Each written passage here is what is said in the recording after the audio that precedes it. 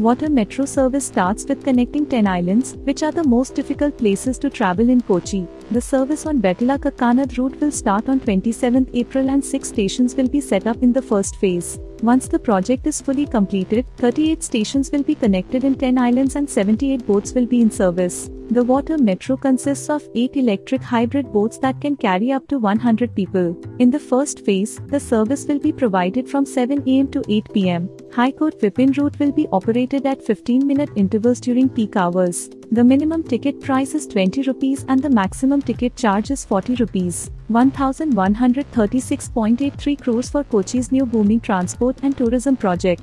This amount includes a loan from the German funding agency KfTO and direct investment from the state government.